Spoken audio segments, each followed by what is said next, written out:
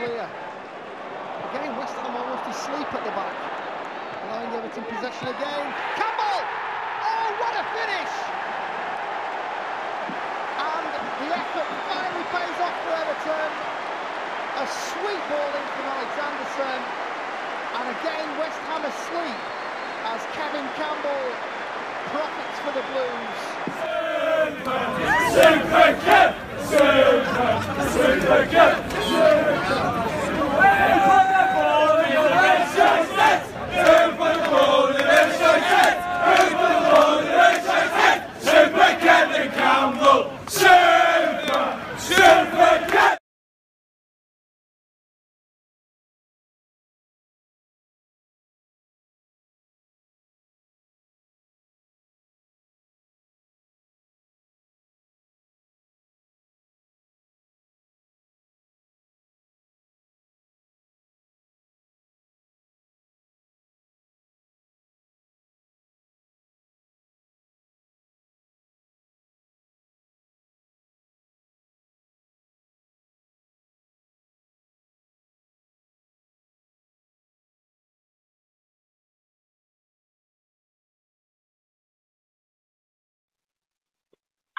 That was our tribute to Kevin Campbell, who passed away yesterday.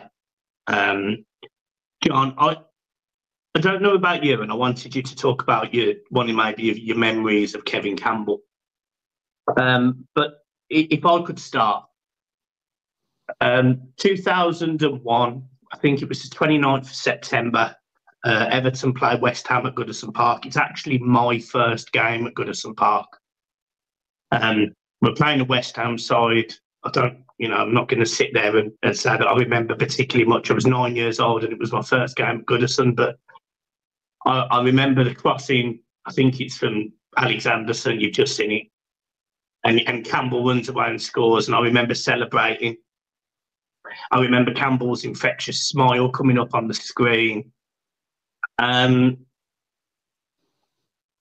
Kevin Campbell, his work ethic, his just beautiful personality made me want to be a footballer at 9 years old. You know, he was the one that if any young kid out there wants to research former players, research Kevin Campbell, because he's the most underrated, one of the nicest people I've ever had the pleasure of speaking to, of watching. He is genuinely a legend of our game. He is so underappreciated, and my thoughts personally go out to his friends and family who obviously will be heartbroken, but Kevin Campbell leaves this earth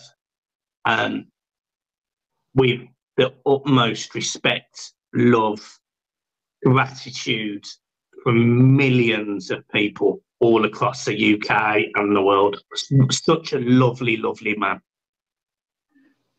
Kevin Campbell epitomises what young kids look up to, how they want footballers to be with them. You know, there's footballers out there who don't give fans or anyone the time of day. Kevin Campbell had time for anyone. Same as you. I've spoke to him, Goodison Road, a couple of times, you know. He'd stop and talk to you. He'd talk to anyone. Nothing was too much for him. He's gone too soon. And it's the old saying, you know, gone too soon. And Kevin Campbell has, you know, and Kevin Campbell, for me, also epitomises the saying where once Everton's touched you, nothing's the same.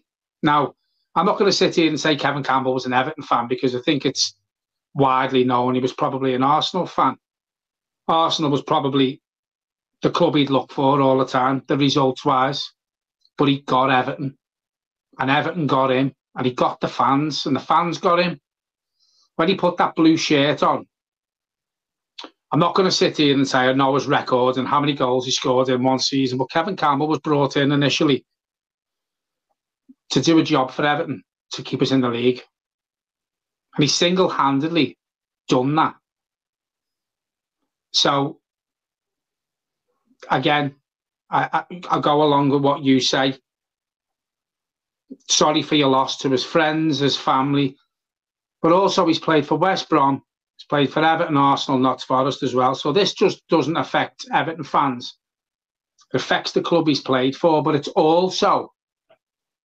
affects your everyday football fan, because again, he was such a nice fella, and he had his Dickie Bow Thursday, and he'd always, I think he started it in COVID, he'd wish everyone a good day on Twitter, X, whatever you want to call it.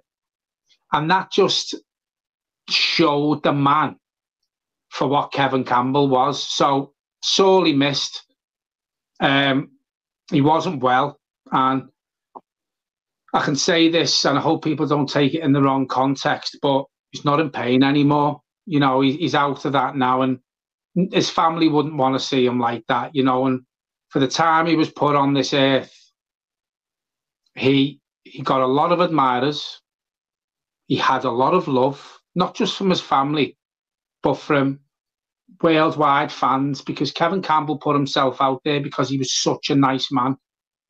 So I'll just end on this part what I've got to say about Kevin Campbell, because yeah, it's hard for me, because as you said before, you were only young when you first started seeing Kevin Campbell, whereas I was a bit older, probably a lot older. So the memories I have, I can remember them, and it's a sad loss for football in general. And also, again, I'll finish this part on saying our thoughts, Everton fans all over the world, football fans all over the world, to his family, you're all in our thoughts. Yeah, well said, John. I had a few comments yesterday of people thinking that I wasn't going to talk about Kevin Campbell, I wasn't going to mention it on a video, and I wish people would sometimes understand the context that we have to do with these videos. We make content, and yesterday's video, in my opinion, and we will move on to that, but it was not appropriate to talk about Kevin Campbell in that video. It was appropriate to sit there with one of my best mates and talk about the experiences that we had, sharing and loving and thinking of Kevin Campbell. It was not right to ask a fantastic Italian journalist, don't get me wrong, to have any of the level of compassion that we're ever going to have towards him. So that was the reason why there was no statement from the channel. There was no bits of video. We wanted to do it properly. I wanted John to do it. John has squeezed me in between all of the jobs he's trying to do today before he goes on holiday tomorrow, just to give me a little bit of time where I could come and do this video properly the way that it should be done. So, John, thank you for coming on, and I appreciate it. Obviously, you watched the video yesterday, so let's move on to the positive side of Everton at the minute, which is there does look like there's a fairly imminent announcement regarding Dan Friedkin. What's your take on it? Well, after watching the video, I think it just cemented me thoughts that we spoke about on the video the other night, that out of all the people who we've been linked with, and the consortiums and the billionaires who are after Everton, and obviously Mashiri's now plumped for Dan Friedkin. We spoke about it the other night, and I think we said it was probably, the more we read about it and how he's grew into Roma and what he's done for that club, I think he was the sort of one who started to win me over. First it was Bell Down, and then we heard Dell, the fella behind Dell was behind them, and then you heard of MSP still floating about, and ACAP, and I think watching the video yesterday just summed it up for me, that the thoughts I've had since we were linked with the Dan Friedkin and what he brought to Roma. I think the Italian journalist last night probably put the nail on the head for me. I made my mind up of who I think is best to take Everton Football Club forward. And for me, it sounds like him. Yeah. I just wanted to say as well, people keep on talking about my how I keep moving in videos. I bought this thing, right? And it literally, so it's meant to be all robotic and do it all itself. It's the worst thing I've ever bought in my life. It doesn't work. It makes me spin around on the screen. It's doing everyone's head in, including mine. So I just wanted to explain. It's this, not me, whatever you can say. Yeah, I mean, he was incredibly positive. It looks like the future is definitely blue. I think the model that they went with was investing heavy into Roma at first. In Roma's standard, that was 100 million euros. In Everton, it's going to be more. But what he did is it made them competitive, and then the plan is to essentially grow them slowly almost and redevelop younger players. And I think that's the model that Everton should absolutely go down. I think Everton do need some strength, depth, and reinforcements. I think the sooner this move happens, the better for us. I'm really excited about it. I'm really, really excited about it. I think it's a good opportunity. I think this whole, I mentioned it with Europe yesterday, and I asked him, what do you think could happen regarding ownership and playing each other in things like Europe if it happens, etc. And I am of the opinion that the more of these sporting models happen, there's going to have to be dispensation from all these leagues to agree to some form of remedy. I think Aston Villa will unlucky. They changed the rules for Manchester United and Manchester City this season. I suspect they probably would for Aston Villa now as well. And I'd like to think that if Everton do take on a team like, or end up in the Champions League final against Roma, I'd like to think that the Premier League will be fine about it and will win the Champions League in the next, 4 years. What was that computer thing? 2028 we're winning it. Yeah, AI. Yeah, I think, to be honest with you, I think when you mentioned that there about Man United and Man City got the special dispensation, again, it depends who you are, doesn't it? It does depend who you are, where you get the decisions like that. Obviously, Aston Villa were unlucky not to get the decision to allow them to play a game against their parent club or whatever you want to call it. Obviously, because they're not Man U and Man City, but as you quite rightly say, I think the way the football world's going now, and as a model, these people who are starting to invest into football clubs, they want more and more and more. So they're not just buying one, they're buying 2, 3, and 4. And 777 are the perfect example, aren't they? Do you know what I mean? Obviously, they've gone belly up. We know that. But there is still other groups of people out there who own more than one club. So they are going to start, UEFA are going to have to start looking at it and saying, well, we can't keep stopping these clubs playing against each other, because it takes the shine off the competition then, doesn't it? Because you could have an owner who owns 2 massive clubs, but yet they can't play against each other. So it takes the shine off it. Listen, we all love and we all hope that Everton will be playing in Champions League football in years to come. Going back to what you said about Freak and how he was with Roma when he come in, watching the video and listening to what he said, it reminds me of Everton, as in the situation Roma were in when he first went there and the situation he will find himself in when he takes over Everton.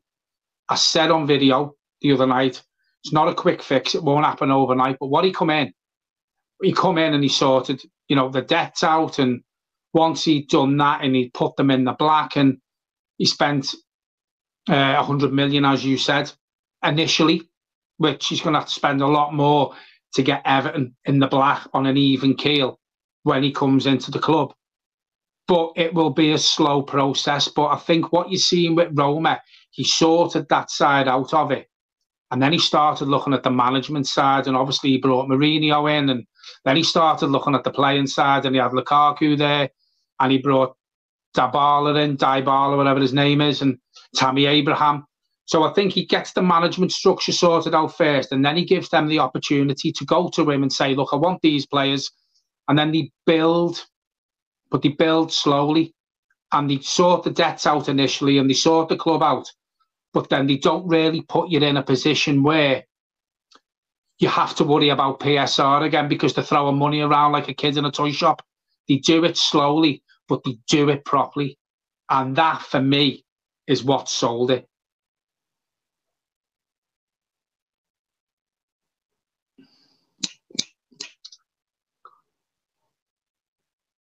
I love how he clicks the screen. He's like, Mike, you're on mute, mate. There's a few more links and information on the Roma press page, so make sure you go and have a read of that, guys, because they have done a piece on Dan Freaking buying Everton following my video with them yesterday. A little shout out to Andy, by the way. How good was he? How good was he? He was fantastic. He put himself across well, and he took the time out to come onto the Blue Boys network. And there was a lot of people in the comments who did notice that they were saying they were really happy that you got someone on like that, because it sort of made their minds up now, and it's good to know what the future holds for Everton Football Club, because we haven't been in that position for a couple of years. We don't know what each day is going to bring, but bringing someone in like that, he brings the right people in, he runs clubs properly, sorts it out, and then it sort of builds it gradually. And I think that's exactly the same, and that's what I said before. Everton are in the situation now Roma were in when he went there. Going back to what you said about young players, and we want to bring young players through and stuff. The problem Everton have got at the minute is when we have young players at our disposal, because of the situation we're in financially, we have to sell them. Branthwaite's a perfect example. Yeah. And Anna will be a perfect example. Hopefully in years to come, we won't have to be in that position, because hopefully we'll be challenging for the top end of the league. Not saying we're going to win it, but challenging for Europe, getting to semi-finals in cups, getting to cup finals. So these players might be happy at Everton because they can see progress. Whereas at the minute, Branthwaite's not pushing for a move. But I don't blame him if he wants to go, because what we spoke about the other night, there's probably not better clubs out there, wrong choice of words, clubs who are going to win something before Man United, that if they come in for him, you probably have a better chance of winning silverware in the next 2 or 3 years. Yeah. Let's hope this group of people coming in, or Dan Freeman coming in, will stop us having to sell these talents that we buy from Carlisle, for example, in Branthwaite, I think it was, and give them something to stay for, show them that the club's progressing, show them that they will have a chance of hopefully silverware at Everton, because we haven't got it at the minute. But it's about the model, and it's about the commercial side and bringing the right people in, getting things right off the pitch, but also getting things right on it as well. Yeah. Some more details about the deal have sort of come out again, as I mentioned earlier, on the Roma press page, and it looks like it's a deal between 400 to 600 million with Mashiri, and it also looks like it's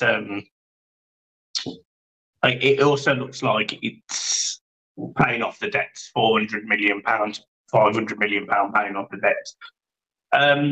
I suspect some of it will end up being restructured. We've had some of these debts for a long, long time. Rights and media have been in various different guises for probably 20 odd years in different amounts of money. So it's going to be a good start. I think it's going to be a new start for Everton. He will want Everton competing at the top. He absolutely will. There's no point buying a club like Everton for them to languish mid-table. So it is going to be exciting. We just need the official announcement for the exclusivity deal to be put in place. The deal is fundamentally agreed. There was rumours that somebody may be trying very, very last minute to increase their bid. I don't know if that's true or not. So we'll see. And then the other thing I just wanted to mention, John, just on this situation, is it also means that things like the stadium, there's potential for things like, naming rights or people that he knows and groups that he knows. So commercially, this could be a really good deal for Everton as well. Plus, he's quite a charismatic character. He's a pilot. When he went into Roma, as I alluded to yesterday, he piloted a private jet himself with Dybala and Lukaku on it. I mean, how amazing is that? And you made a joke yesterday, and I'm not going to take it away from you, but what did you say that you'd want to see? He'll have a water plane landing in the River Mersey on a match day, just putting it there right next to the new stadium, and he'll be flying it himself. John, it only seems right that we mention England. We are playing today in terms of the Euros. I know me and you aren't massively bothered, but it should be an England win, shouldn't it, today? Yeah, I mean, it should be. Listen, England should have won trophies under Gareth Southgate in the time he's been there. The attacking players England have are some of the best in the world. It's him. The problem's him. Yeah. And I can't believe he's been there that long. I don't see England winning it. I know. I think they're one of the favourites, if not the favourites. England don't bother me. Now, shoot me down in the comments. I'd rather watch paint dry, to be fair. But with that group of players, Michael, and that squad of players he's got, forward players, because if we want to talk about taking Lewis Dunk over Jarrett Branthwaite and Tarkowski, we can again. I mean, some of the decisions he's made squad-wise and the one that he's settled with, the 26 players he's settled with, for me, leaves a lot to be desired. Sending Jack Grealish home. You know, he's a game changer, Jack Grealish. If you need someone to come on, change the game, or keep the ball, he can do both, Jack Grealish. I think Gareth Southgate has listened to a lot of England fans, not me, and thought, right, you know what? You've asked for it. I'll do it. I'll make these changes. I actually think it's going to backfire on him, and I don't think England get past the quarterfinals, in my opinion. Yeah, I agree. And yeah, he might be the new Man United manager in 6 months' time if Ten Hag is not there or whatever happens. So, cool. Right, John, I shall leave you to the rest of your day, sir. Thank you for hopping on the video as always. I haven't got anything else to add. There's nothing else massively, obviously, news-wise breaking. And as we said earlier, right at the start of the video, thoughts are with Kevin Campbell at the end of the day. And it's not going to get, you know, his family and friends. It's just horrible. Yeah. Have a good holiday, my friends. Cheers. And yeah, we will see you when you get back. Well, I'll try and get on while I can, while she's getting ready. If you want to do a quick 10, 15-minute video, if there's anything to talk about, I'll be more than welcome to come on with a beer in my hand. Yeah, and I suppose more importantly, if she is getting ready, we can get her on as well. Brilliant. Cheers, right. people. See you later.